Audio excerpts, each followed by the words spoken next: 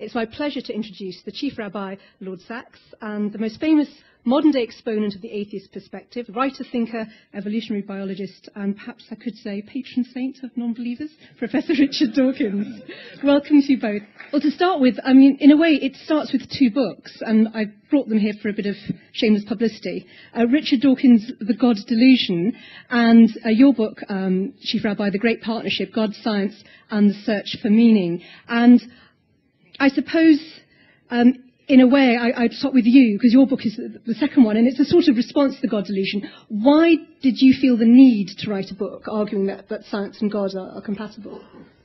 Well, can I begin, first of all, by saying what a privilege it is to be here, and what a privilege it is to be here with Professor Richard Dawkins, who is, first of all, one of the great science writers of our time. I love reading everything he's written, from, with one minor exception,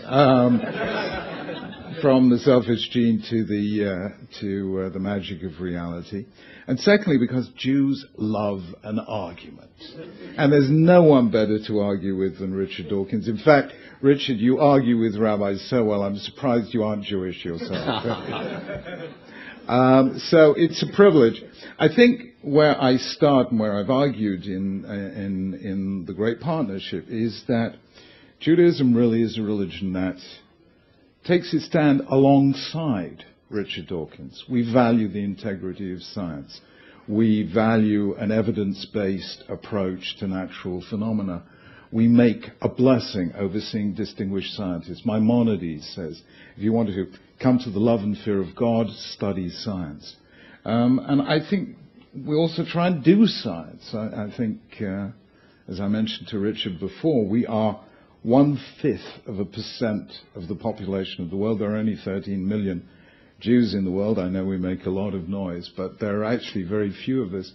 But we have won 20% of the Nobel Prizes in chemistry, 26% in physics, 27% in medicine, and 41% in economics. So we enjoy science and we do it. Where I think I disagree with Richard is that Richard sees religion and science inevitably in conflict. And I see them as 2 different sorts of things altogether. Science can tell us about the origin of life. Religion tells us about the purpose of life. Science explains the world that is. Religion summons us to the world that ought to be. But I do nonetheless value science because, as Richard says, always follow the evidence. And I think there was a lovely story on this just 6 days ago. You know, when in 2000 the genome was decoded, it was discovered that only 2% of the genome actually codes for proteins, and as you know, the other 98% was dismissed as junk DNA. Last week, 6 days ago, the result of 1,600 experiments by 450 scientists in 32 different institutions discovered that actually that 98% that people thought was junk isn't junk at all. It's absolutely essential for the maintenance of life. Now, for those people who think that 98% of religion is junk, I hope they might someday rethink that one as well. Thank you. The Chief Rabbi is being very polite, but one of the things you did say in that book was that you felt a need to write a riposte to a kind of hardline atheism that you felt was quite aggressive. And I think that was a direct reference to the God delusion. Professor Dawkins, you know, looking back, are things as they were when you wrote it? And what do you make of the accusation that the tone of the book was jeering, that you sort of set up a confrontation with faith? It's a gentle book. It's not a confrontational book at all. It's widely reputed to be a confrontational book, but if you actually read it, and read it now rather than sort of read it through the lens of the various reviews and things that have said it's a confrontational book, you'll find that it has a very reasonable tone, a very quiet tone.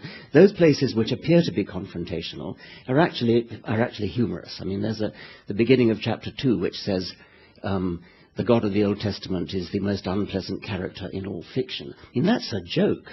And so is the next bit, which says, you know, he's infanticidal, genocidal, and so on. My wife Lala and I, when we were going around the country, around America, reading bits aloud, we would use that passage in order to break the ice and get a laugh at the beginning of the thing. But I wanted to come back to what was the other thing you asked me?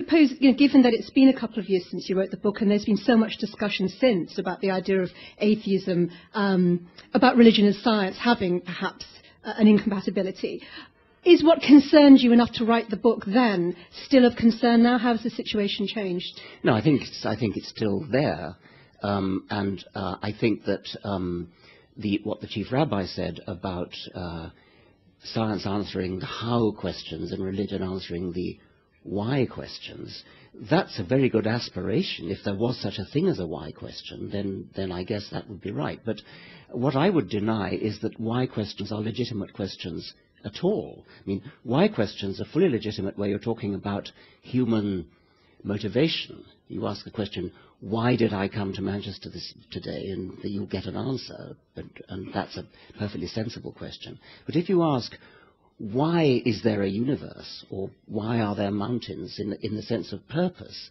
these are not legitimate questions at all. There's no reason to suppose that why questions have any legitimacy, any right to be asked or answered. Chief Rabbi. That is one of the great dividing lines, not just now between Richard and myself, but really throughout history. There are those people who see the universe as fundamentally, in a global sense, meaningless. And ultimately, Greek civilization came to that conclusion and gave us that profound art form that we know as tragedy. At the end of the day, our feeling that there is a purpose in life, that there is meaning, that we can, as it were, shape our own redemption, is always hubris, which is punished by nemesis. And that is the essence of Greek tragedy. Judaism is the principled rejection of tragedy in the name of hope, because it does believe that life has a purpose. Now, why is it that there are these differences? Now, I want to give you an example, since we're in the holy city of Manchester, from football, if I may.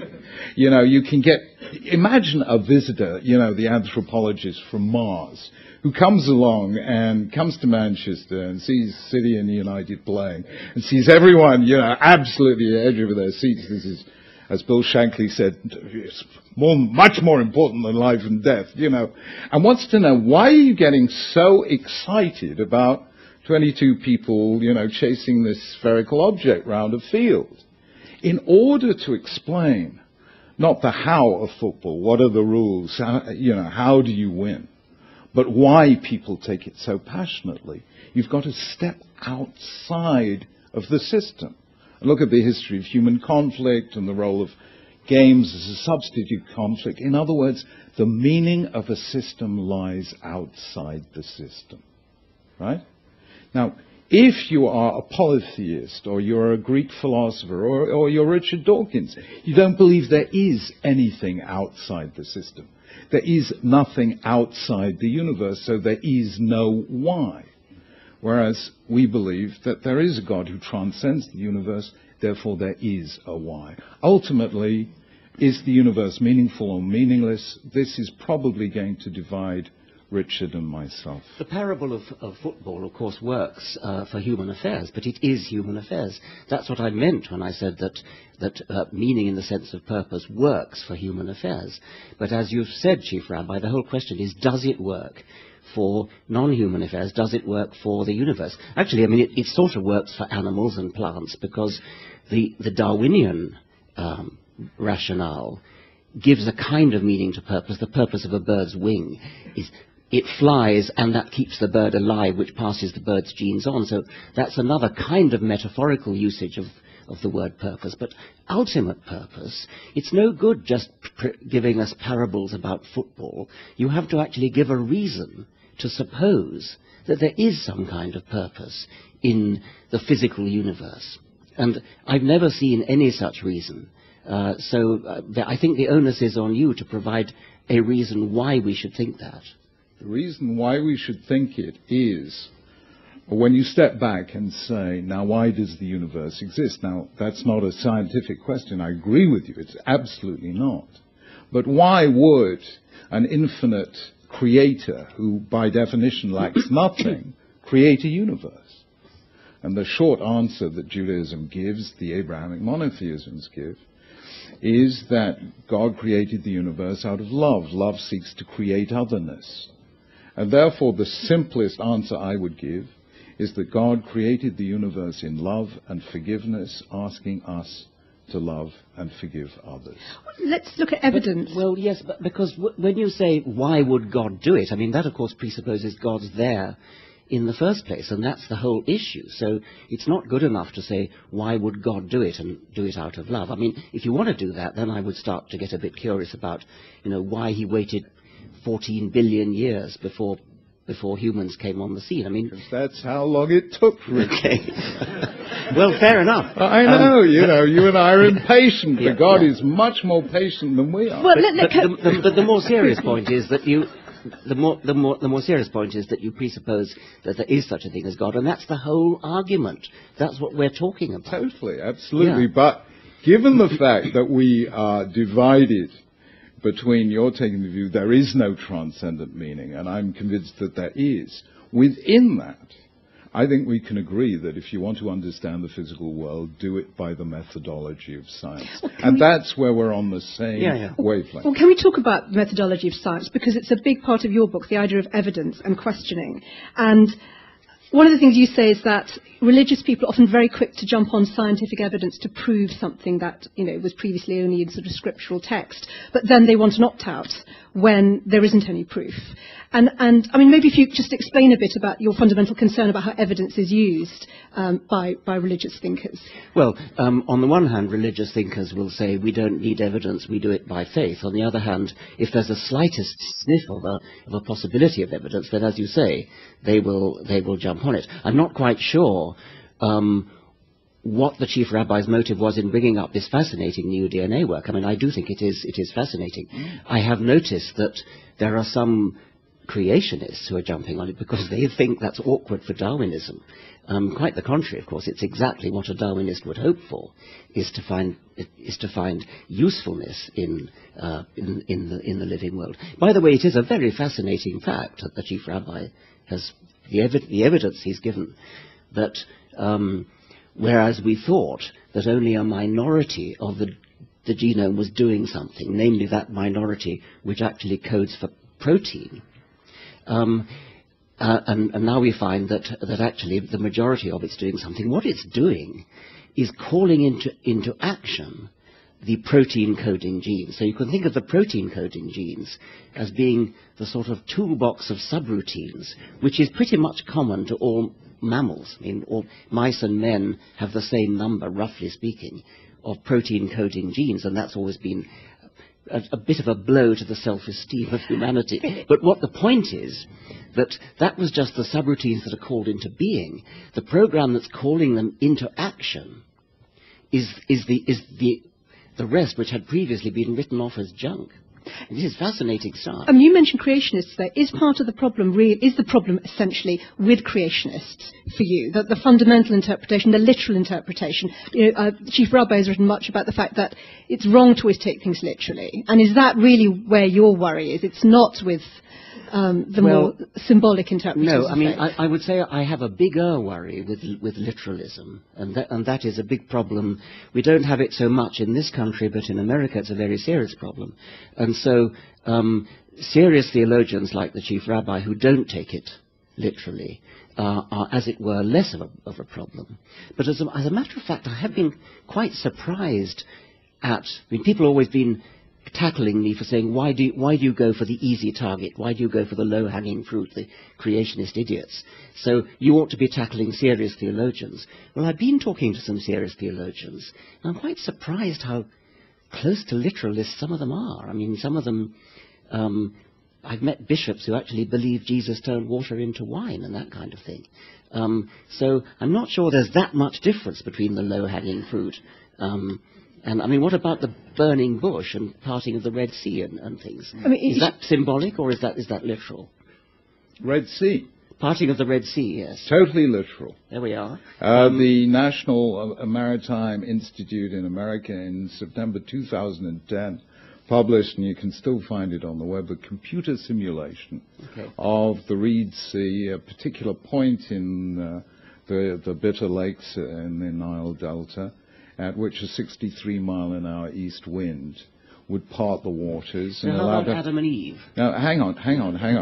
Now, the fact that you can give a simple scientific explanation for it is to miss the point of the story entirely. But doesn't it matter to science? No, hang on. I just want to say what kind of narrative we're talking about, what kind of fact we're talking about. And here it is.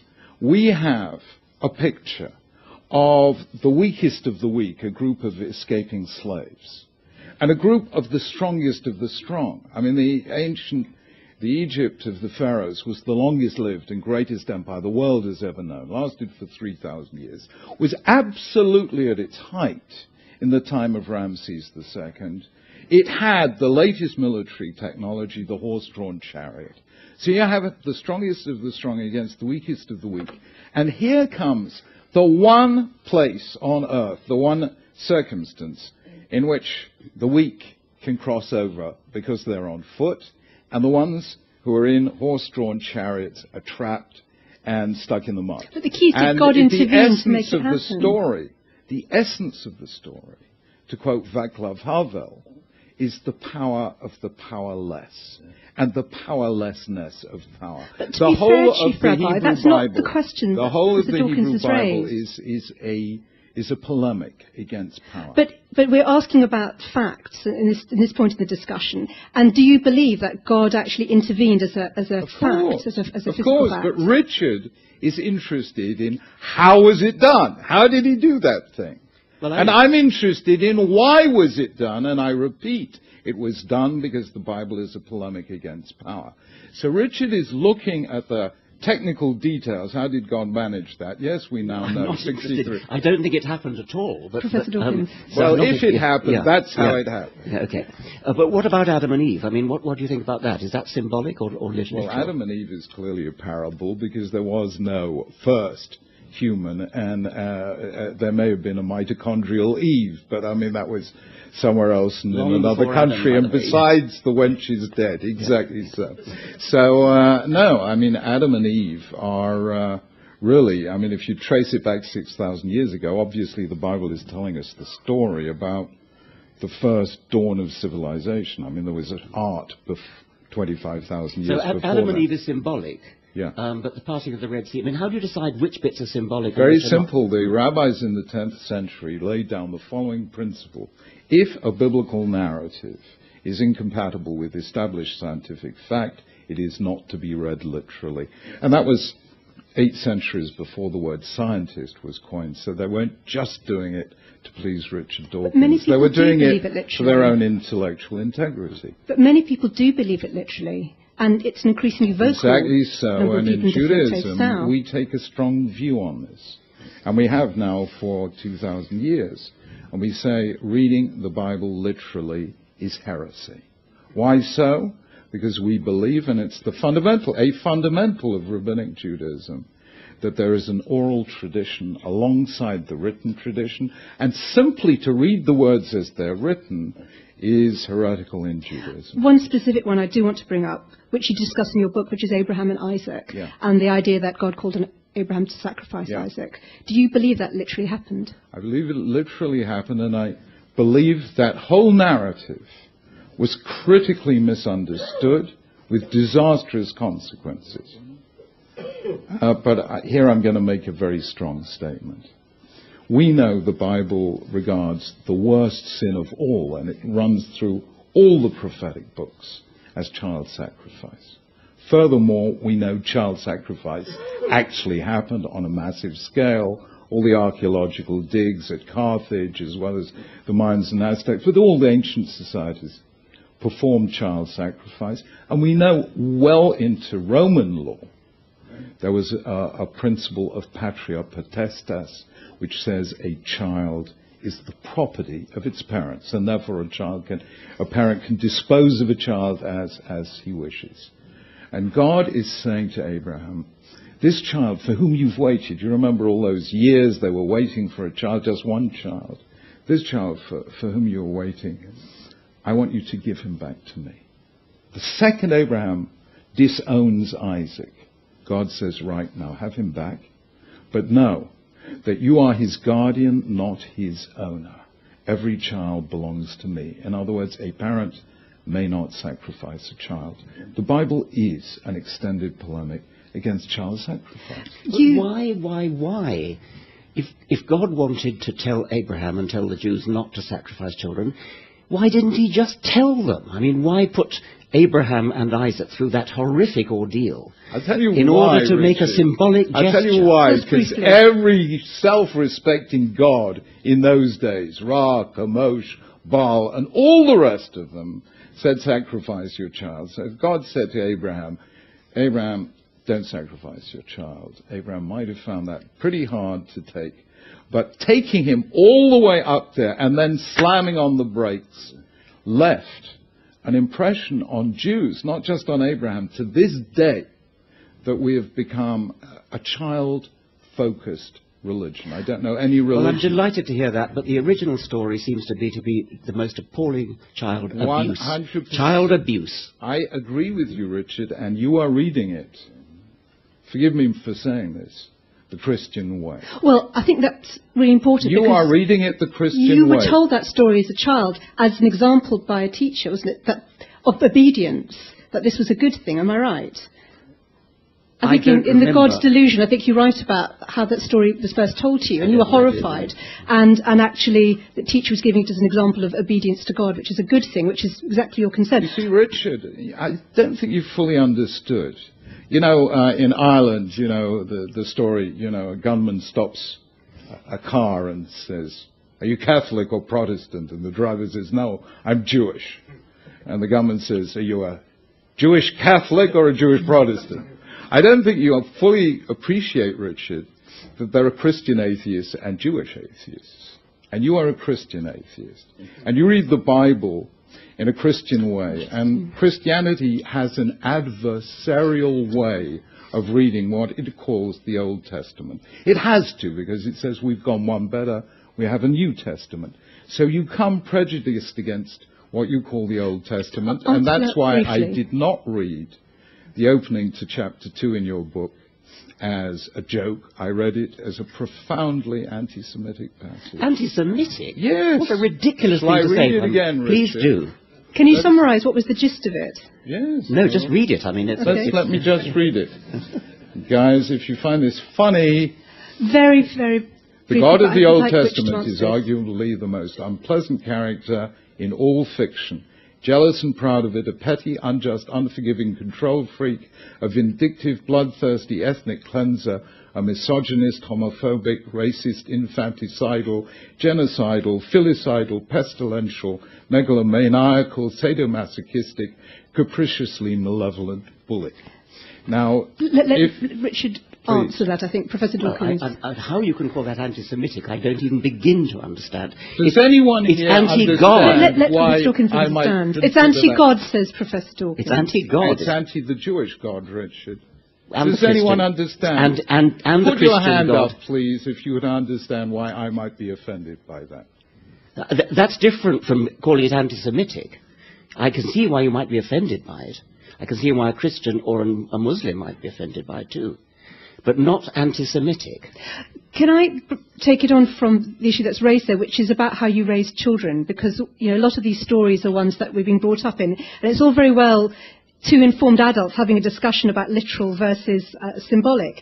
But take faith schools. Take the fact that there's tradition, particularly in the Jewish community. With tradition, there comes a point where you have to accept what you're told to believe. I mean, perhaps you'd like to take this first. You've described child abuse in the sense that your bigger concern is about the faith upbringing rather than, in some cases, other kinds of abuse. I want to be very clear that I do think that religious education is important. I don't think that children should be left ignorant of religion. I think they should be taught about religion, about the great world religions. What they should not be taught is you are a Christian, you are a Catholic, you are a Protestant, you are a Jew, therefore you believe X. I think it's right to say there are people called Christians, there are people called Catholics, there are people called Muslims, and these are the things that they believe, and that's very important. I think it's extremely important to be given a sight of the holy books of the world, because they inform world literature. What I do not think is that children, when they're too young to understand, should be told, you are a Catholic child, this is what you believe. That, I think, is wicked. And presumably you are a Jewish child. Would be of the same concern. I certainly believe, and I explained this to Richard, that in Judaism, the first duty of a parent to a child is to teach the child to ask questions.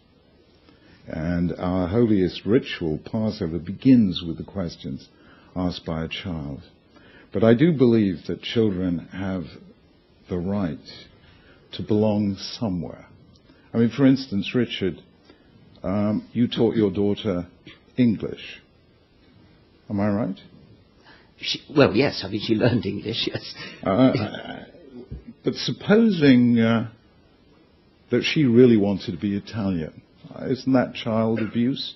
Confining? No, it's not the same thing. It really isn't. We're talking now about beliefs about the universe, about morality, about the place of humanity in the world. That's very different from speaking English or speaking Italian. It really is. And by the way, I'm extremely happy about children being brought up in a culture, being brought up with certain customs and habits, whether they're dietary or dress or anything like that.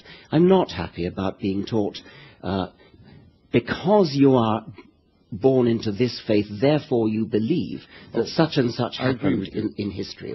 Richard, I agree with you. I mean, for me, and I think for most of us, bringing up children in a Jewish way is teaching them to be part of a culture and a history and a civilization, teaching them the festivals, teaching them to be literate, because you have to begin somewhere, but at the same time to be critical. And we have a lot less emphasis on faith and belief in Judaism, much more on practice, because we do see faith as something that you need to think deeply about, that you need to come to your own conclusions about. We have broad parameters, but we are not a religion of a creed in precisely the way that, say, Christianity or Islam are. But with young children in faith schools, there are all kinds of issues about who gets a place as a Jewish faith school. You know, what's the lineage of the mother in some cases. I mean, with children that young, can you really say they're being raised to ask questions? To some extent, aren't they taught to believe certain things? And isn't that fundamental? No, I think they're taught to sing certain songs and to observe certain practices. But I love doing these programs with the BBC because it allows me to show some of the stuff that actually happens in our schools. And I remember 3 years ago doing a program 3 or 4 years ago in a school under my ages in Birmingham, where more than half the children are Muslim. And it was just lovely listening to Muslim parents saying, well, we actually moved into this part of Birmingham in order to be able to send our kids to a Jewish school. So here in this school are Muslims, Sikhs, Christians, Hindus, and so on and so forth. How old are they? What? 5 to 11. You see, when you talk about a 5-year-old child being a Muslim child, yeah, that's just not right. What you mean is a child of Muslim parents. That's exactly my point. Yeah. You're conceding what the whole of society does concede, which it is correct to label a child with the religion of its parents when the child is too young to have done its thinking for itself. Yeah, that's why we don't really emphasize creed. We don't have a confirmation as you do in Christianity. It's very interesting if you in Judaism we are a community of practice. In terms of a community of faith, the borders are fuzzy, I would call it that. Well, that's one interpretation. I mean, one person on Twitter was suggesting to me today that, there's a concern about the fact that there can seem to be a quasi-racial element to Jewish identity, that people can feel excluded if they've married in, that these things can cause real frictions in families and in couples because the faith identity is so overriding? Do you accept that there can be problems with that? Judaism is built around two things. One, descent. You know, you're Jewish if you have a Jewish mother. And the other is consent. You're Jewish if you or your parents converted to Judaism. So we've tried to keep that mix, because if we were only an ethnic community, then you could raise your challenge about racism. But we've always accepted converts, and obviously, you know, one of the most beautiful books in the Bible, the book of Ruth, is about such a person, a Moabite, not ethnically Jewish, who comes to join the Jewish people, and then her great-grandson becomes King David. So Judaism is ethnically open. And if you stand by the Western Wall in Jerusalem, you will find Jews from every ethnicity under the sun. Go ahead. But would you accept that it's wrong to label a 5-year-old child a Muslim child? No more than it's wrong to label a 5-year-old an English child. No. I see. Well, I think we really do disagree about that. Okay. Yeah. I want to move on to look then at the bigger moral framework. In your book, Chief Rabbi, you talked about religion being fundamental to the way a healthy community operates, and you cite research that suggests people who are religious are more likely to donate to charity and have good social networks. I mean, Professor Dawkins, what do you say to that argument, that only religion has really provided the fundamental ethical framework? And, for example, with scientific research and, say, fertility treatment, it's run way ahead of ethics, and religion has often been the thing that's tried to rein it in. It's certainly true that scientific advances do raise moral questions which need to be talked about, and my colleague, the moral philosopher Jonathan Glover, has written a book explicitly saying we need to think in advance about what the scientific advances are going to make in the way of moral dilemmas. So that's important. I think it is really unrealistic to suggest that we need religion in order to come to moral decisions, or that actually we, as a matter of fact, do use religion. As I look historically at the way our moral values have changed, they have changed hugely over the centuries, over the decades, within any given century. You can more or less label what decade a piece of ordinary fiction in the 20th century comes from by looking at the moral values which the characters in it, whether they're racist or sexist. You can tell whether it's late 20th century, mid-20th century, or early 20th century, or 21st century. My point is that the moral zeitgeist, which we all of us in a society share, labels us as being, shall we say, early 21st century citizens, much more than it labels us as being religious or non-religious. There's far more in common between a liberal enlightened Jew and a liberal enlightened atheist today, morally speaking, than there is between either of us and somebody of 200 years ago or even 100 years ago. And so the moral zeitgeist advances historically for non-religious reasons, and religious people and non-religious people advance hand in hand from decade to decade. It's not to do with religion, it's to do with advances in moral philosophy, in legal philosophy, in the general discourse of society. That's what's changing, that's what gives us our moral values. Chief Rabbi. Yeah, first of all, I want to agree with Richard that you do not have to be religious to be moral. I would never be party to such a claim. We know the people who saved lives, often at risk to their own, during the Holocaust. Some were religious, some were secular. I think the only thing they had in common is that they took for granted that they had to do what they had to do, because that's what a human being does. And I think that moral sense is common to all of us. And it's tremendously important not to let people say you have to be religious to be moral. Secondly, though, I quoted in the book the evidence here, because Robert Putnam, the professor of sociology at Harvard, did all the research on this. And he came up with this extraordinary finding, as you know, that in America, may not be true in Britain, although he tells me it is in Britain, that religious people are more likely to give to charity, more likely to do voluntary work, more likely to help a neighbor with housework, more likely to help somebody with a job, more likely to get involved in civic and voluntary associations and so on. And his finding was that religion is the predictor of all these things, of altruism, more than any other factor: age, income, educational level, or ethnicity. But he said, and I think very wisely, that in his view this has got nothing to do with religious beliefs and everything to do with the power of religion to create communities.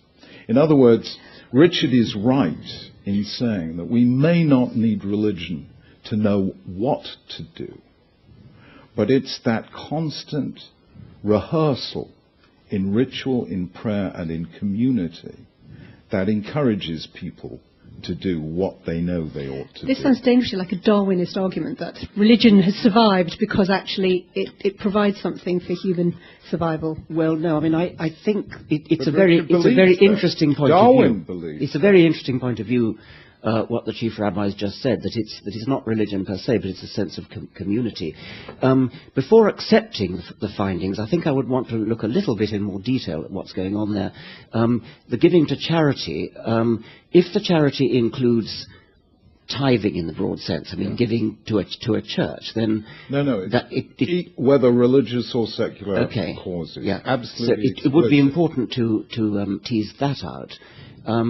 I suspect that my earlier point, that the century or the decade in which we live is going to be more important in any case. I agree with you up to a point, Richard. And here I would only say that one of the great things of religion, although you don't have to be religious, but religion has traditionally done this, is stood up against the zeitgeist when the zeitgeist has been leading us dangerously down the wrong road.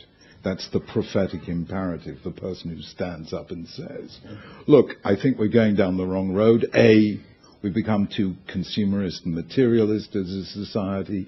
B, there's too much inequality. Some people making much too much, and many people are suffering as a result. I think, to stand up against the zeitgeist is one of the great things religion has done. And it's done for all of us, really. I think that's one of the good things that it's done. Professor? I want to pursue the very interesting point you were making, that is the sense of community rather than... And that, I think, is an arguably good point. I certainly don't think we get our morals from religion. I certainly hope we don't. I mean, I hope we don't get them from Scripture. Certainly hope that. And I also hope we don't get them from a kind of feeling of sucking up to God. And I'm sure you would agree about that. So do we get it from a sense of community? That's an interesting point. That is the point made by two evolutionary biologists, David Sloan Wilson and what's his name?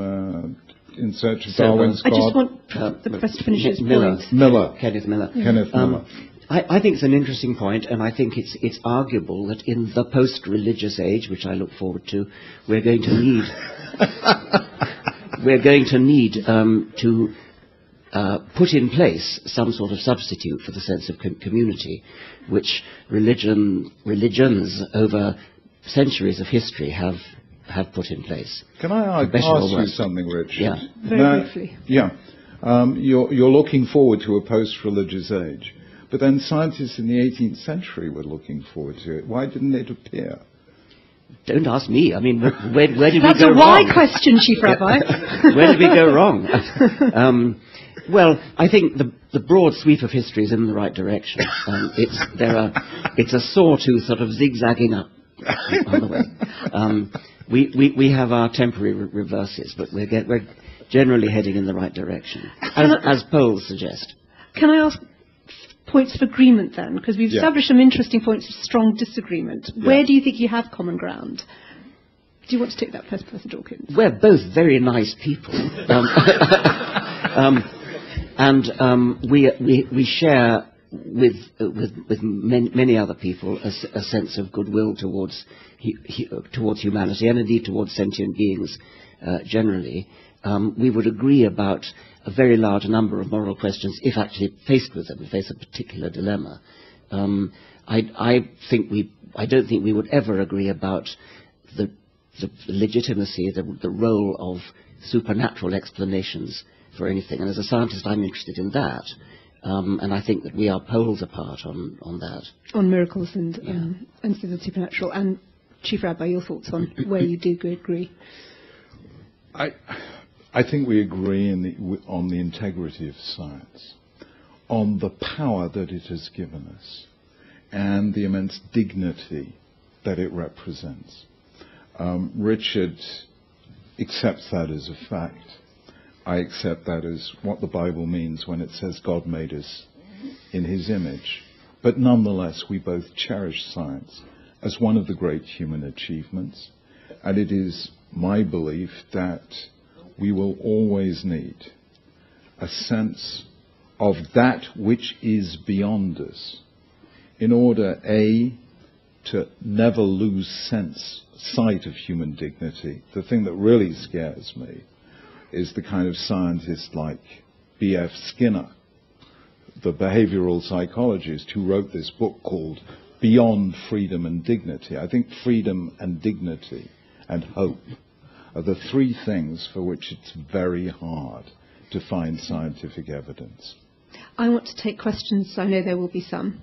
Front row, we have a microphone somewhere. Do you want this one? I've got another one. Take that one back as well. There you go.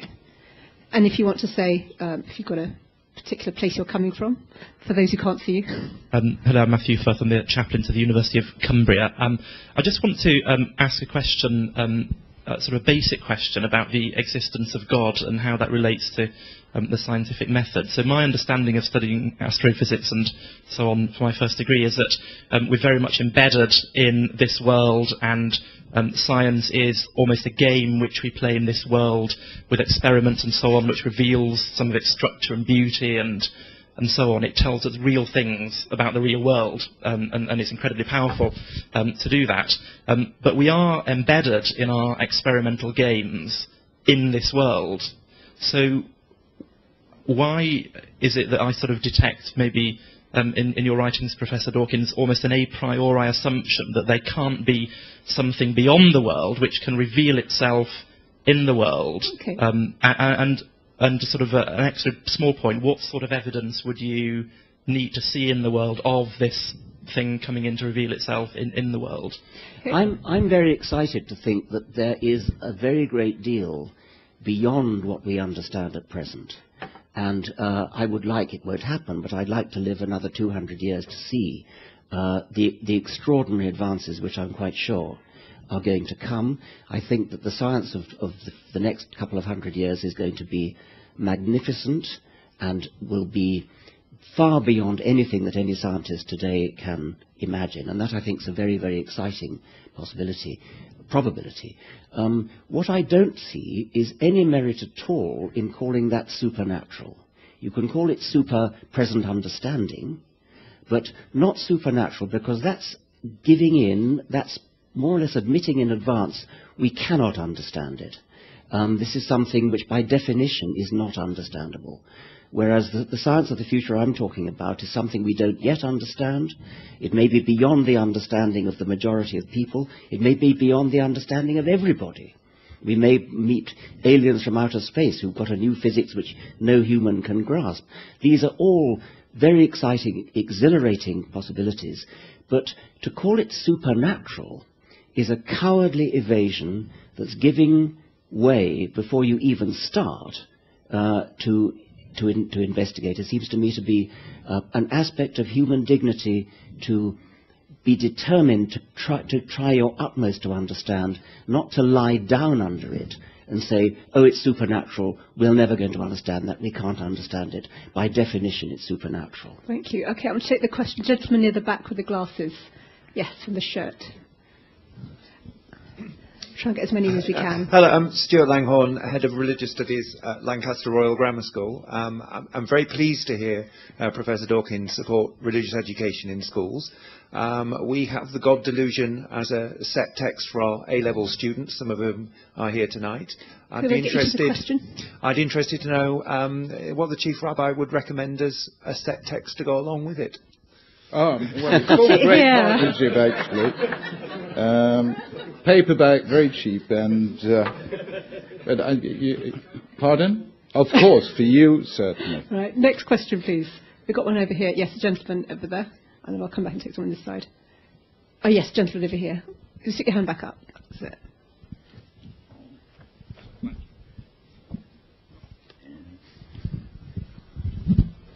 Hi, my name's Mark Burkes. I'm first of all very grateful to Richard Dawkins for having written such a fabulous book, and I'm really pleased to be able to listen to the conversation tonight. But just going back to a more serious point that you made earlier, you took some offence about a perception of anti-Semitism because Richard Dawkins had challenged something that was you held to be important about your God.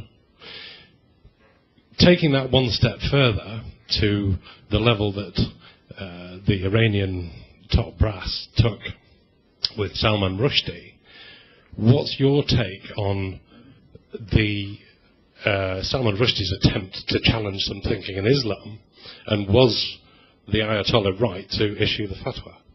This is a question to the Chief Rabbi. Yes. Had Salman Rushdie been Jewish, we would have welcomed him as absolutely standard member of the Jewish community. It didn't even register on the Richter scale in terms of Jewish challenge. Everyone in Judaism challenges beliefs, and I have the great pleasure of knowing, of course, Stephen Pinker, who is Richard Dawkins' counterpart in the States, and his wife, Rebecca Goldstein, who just published a wonderful novel called 36 Arguments for the Existence of God, a work of fiction. In Judaism, we accept open arguments, and we do not rule people out at all. I was not concerned that Richard was anti-Semitic at all. I was concerned that he was using an anti-Semitic stereotype which has run through a certain strand of Christian reading of what is called the Old Testament, as a result of which thousands, if not hundreds of thousands of Jews died in the Middle Ages, because that's how people spoke about the God of the Old Testament. And it really terrifies me to see the power of these stereotypes persisting into atheism. It really bothers me. In other words, I can live with an atheism that says, look, I can't make head or tail of this. For me, this is music to which I'm tone deaf. That is the atheism I discussed with a person who I came quite close to in his last years, the late Sir Isaiah Berlin. He said to me, Chief Rabbi, don't talk to me about God. When it comes to religion, I'm tone deaf. He asked me to officiate at his funeral.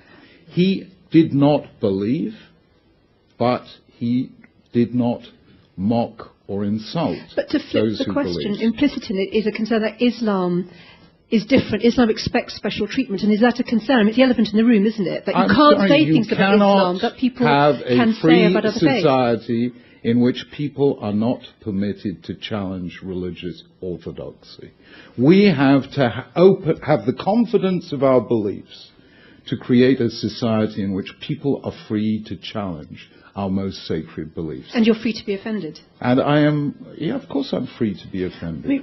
Professor Dawkins, what are your thoughts on this issue that's been raised? For me, one of the most horrible aspects of the Salman Rushdie affair was the way non-Muslim intellectuals in this country and in America took the part of the Ayatollah Khomeini. It was utterly disgraceful to see senior clerics and senior scholars in this country saying, "Oh, Salman Rushdie got what he asked for. He deserved what he got." And politicians. The threats that were made not only against him but against his publisher.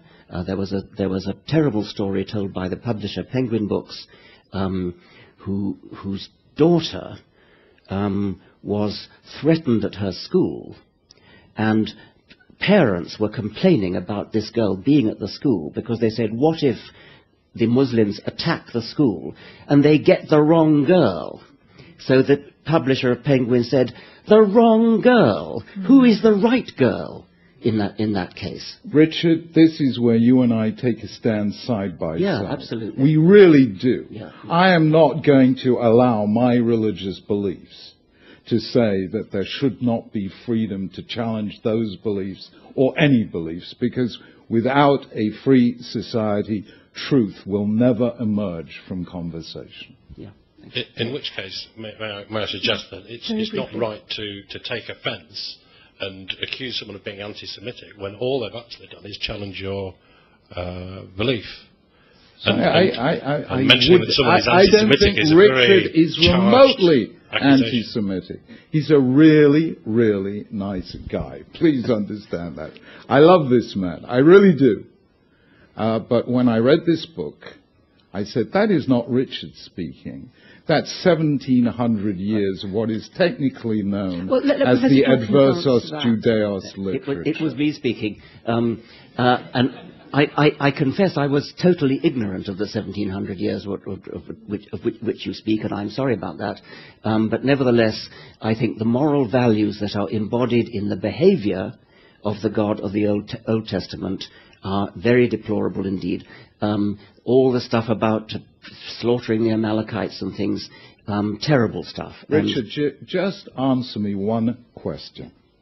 How many Jewish commentaries to the Bible did you read before writing that paragraph? I fully accept that enlightened Jewish commentators would repudiate these horrific stories. I wasn't talking about them. I'm talking about the God of the Old Testament as he actually appears in the text of the Old Testament. You regard anyone who reads the Bible literally as a fundamentalist, so please don't read the Bible as a fundamentalist. 40% of the American people read it as fundamentalists. I agree, and I'm as terrified of that as you are. I'm going to take a question. There's a student near the back there. I've got a question for Professor Dawkins. I was just wondering if you see any sort of positive social contribution for religion whatsoever, whether in like an ideal world for you would have religion exist whatsoever. I see enormous social value in the contributions of individual religious people. I do not see social value in religion itself. And I've said before that I take on board the Chief Rabbi's very interesting point that such social value as there may be comes from the sense of community that religion may build up, as opposed to the actual religious beliefs, which I do not think have any social value at all. Could I just add to that? Because, courtesy of the BBC, we saw a most stunning example of this a couple of weeks ago. That is a German Jewish refugee who came to this country in 1939, called Dr. Ludwig Guttmann, who was asked by this country in 1943 to open the first medical facility for paraplegics in Stoke Mandeville Hospital, and who came and saw how paraplegics were being treated. They could never lead a normal life. They were kept sedated and left to die. 80% of them. Life expectancy in those days, 3 months after being admitted.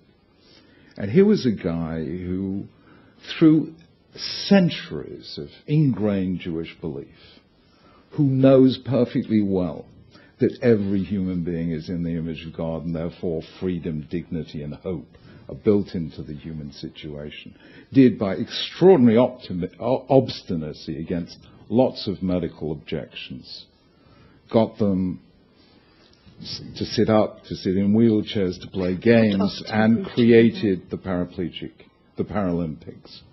Now, I don't think it was accidental that Ludwig Guttmann was a Jew from an Orthodox Jewish family.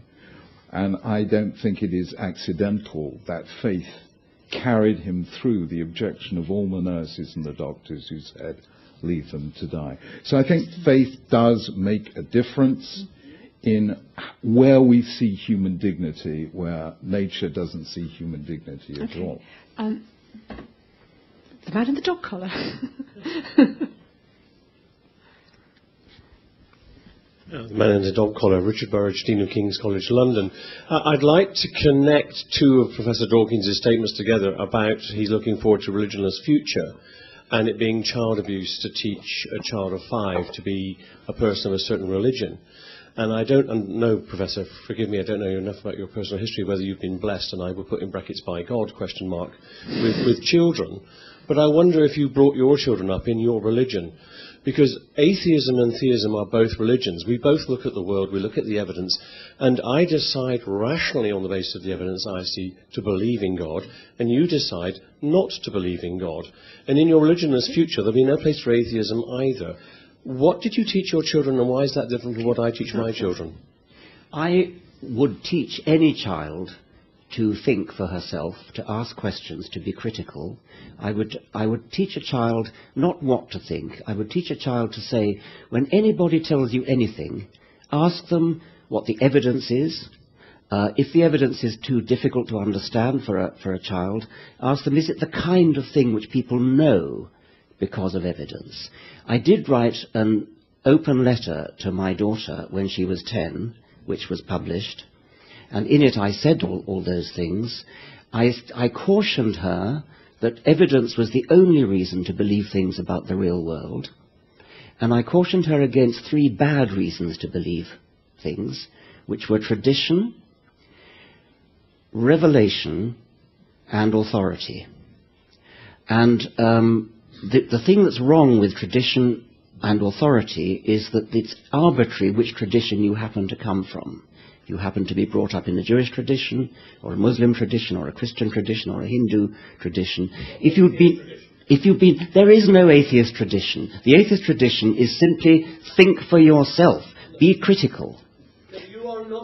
Well, you've heard Professor Dawkins has given his answer. If you wish to label think for yourself a belief system, well, is it a coincidence? No, please let Professor Dawkins answer. Is it a coincidence that the vast majority of religious people have the same religion as their parents? If they're born in Afghanistan, they're Muslim. If they're born in... I don't. Well, good, I'm very glad to hear it. Please, I'd like to be able to get a response from the Are you of the same religion as your parents? No. In what respect different? I'm a Christian. And what are they? They were non-believers. Okay, well, fine, good for you. I mean, I congratulate you. I thought for myself, I decided to become a Christian. Thinking for yourself is something you and I both share. Thank you. I don't think there's a disagreement there. I just wanted to get your response briefly, Chief Rabbi, because so I forgot the third one. There were 3 things you said you taught. Revelation. Revelation, tradition, and authority. And I thought you might have a bit of concern about that.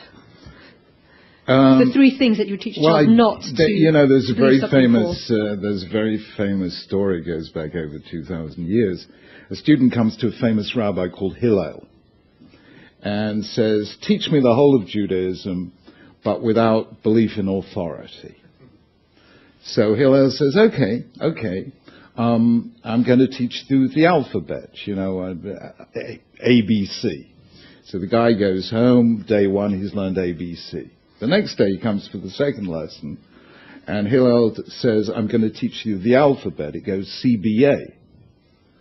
And the man says, hang on, yesterday you said ABC, and now you say CBA. Which is it? And Hillel says, well, you see, you've got to rely on me to learn even the alphabet. So I think you probably need to accept some authority before you can believe anything. Thank you. We have time for one more. I'm going to take the young man in the middle here. Go ahead. Thanks. I'm Tom Fawcett from Stockport Grammar School, and I have a question for Professor Dawkins, if that'd be okay. I wouldn't claim that a belief in a deity is necessary to have morality. But what I would ask is, surely in the absence of a divine lawgiver, morality loses its intrinsic value. It's not written into the fabric of the universe. You cite the moral zeitgeist argument. Surely that deprives morality of any philosophical legitimacy. It's merely a human construct. Why should I be altruistic? Why should I care about anyone else when fundamentally morality has no further value?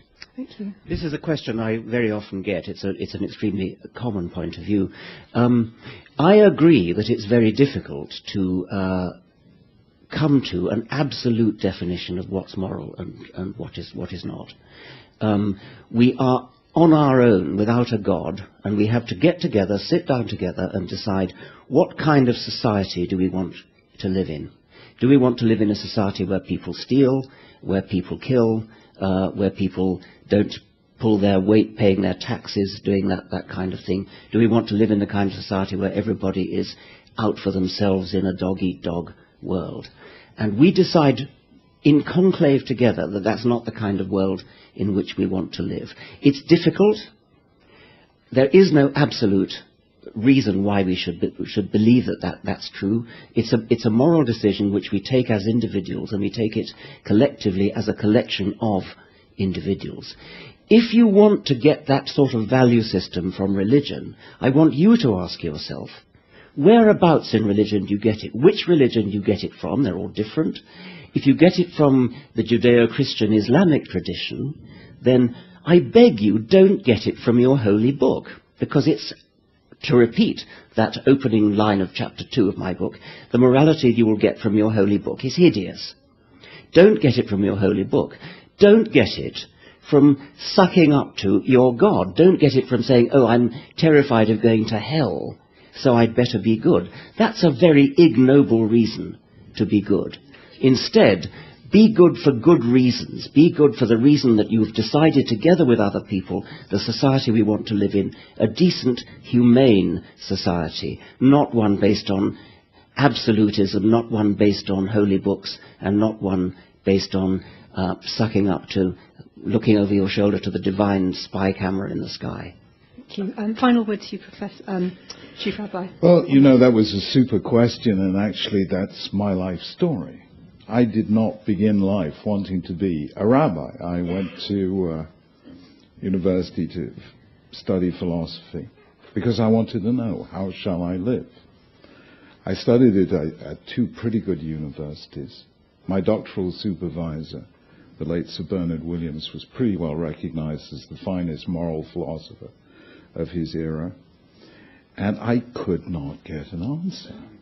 In those days, I think philosophy is a lot better than it was, but in those days, if you ask somebody in moral philosophy what is right or wrong, they would say, no, that's, you go and ask your vicar or your rabbi.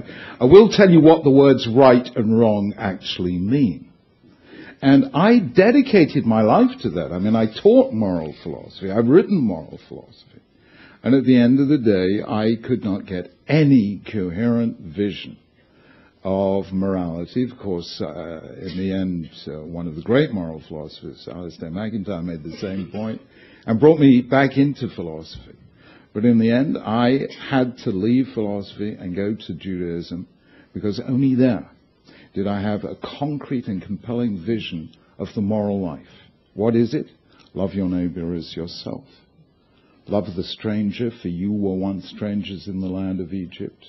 Give to others, tzedakah, social justice, absolutely essential to Judaism, human dignity, human freedom, the power of hope, the power of forgiveness, the power of human dignity. All of those I found in this tradition, unbroken for 3,500 years, which I did not find in the moral philosophy in British or American universities of that time. And I think the questioner is right, because in the end of the day, the first lesson any philosophy student ever learns is facts are one thing, values are another. When all the facts are in, the question of values still remains. And we will never get that from science, which is brilliant at establishing facts, but cannot ordain values. And therefore, for that, we have to look ultimately, I think, at the ultimate itself, God himself, or at the very least, if you don't believe, at least accept the wisdom that has been honed and refined through 3,500 years and has brought freedom, dignity and hope to the world. Thank you, Chief Rabbi and Professor Richard Dawkins, and thank you for your questions.